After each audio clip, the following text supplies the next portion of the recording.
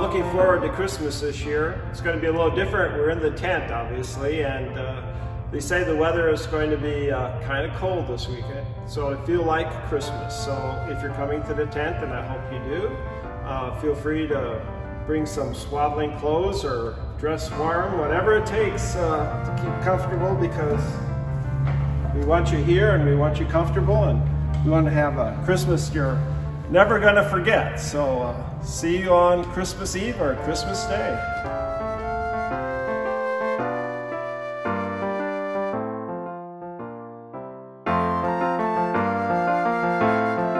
You know, I got to thinking about it. It was probably a little chilly in that first Christmas too, for Jesus especially.